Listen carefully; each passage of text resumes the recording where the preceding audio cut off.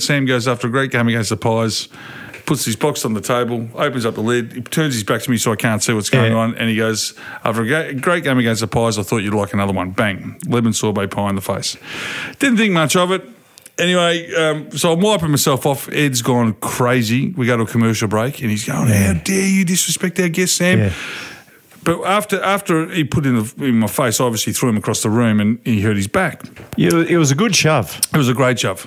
Anyway, so go to commercial break. They wipe it all off, and I couldn't see because it was lemon sorbet. Like, it was a really lemony pie. So this is the best bit about the story for me.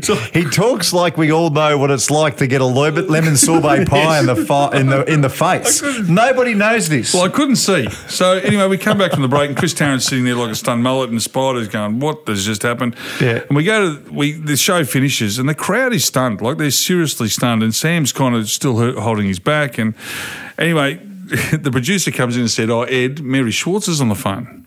I'm thinking, "Oh, Mum, don't get involved." Anyway, so Ed went out the back and spoke to Mary, and I didn't know what had happened for a while, but this is how it went. She said, "Ed, you have no idea who you've just messed with.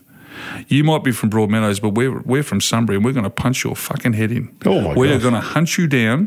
Oh, this, my you got to meet Mares. You don't mess with Mary. This will all make sense. We will hunt you down, and you are dead meat. You are dead. We want a front page apology of the Herald Sun.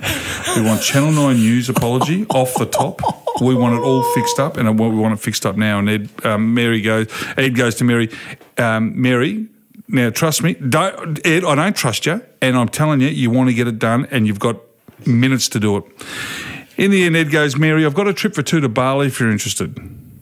And my mum turned around and said, "Ed, I'll look after David." My mum went to Bali, and I got a pie in the face.